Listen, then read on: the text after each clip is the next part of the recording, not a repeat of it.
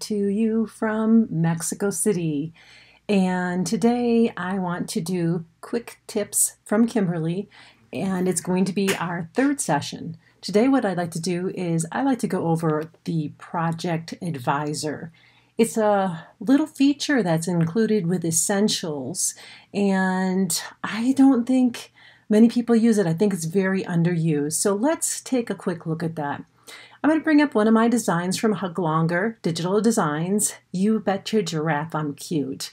And what I'd like to do is I'd like to digitize this, or I'm sorry, I would like to stitch this on a onesie. And the onesie's a little bit thin, so I'm going to question as to what needle I need, what stabilizers I need, and things of that nature.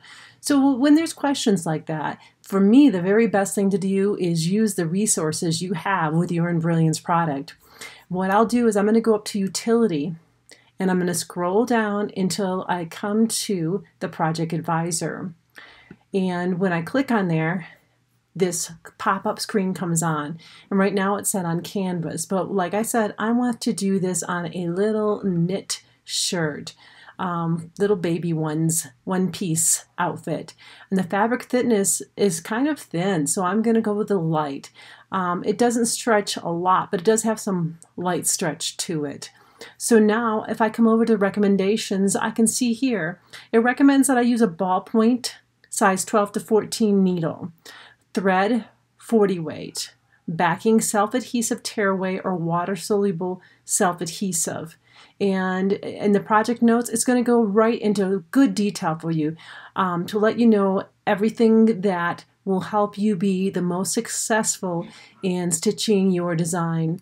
I think that stabilizing, using the correct thread size, the correct needle are the things that are going to make people most successful in their embroidery.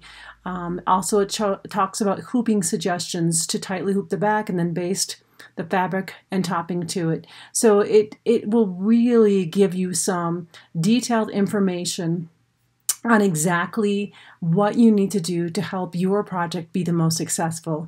And I hope this little tip has helped you. Thank you very much for listening, and have a great day.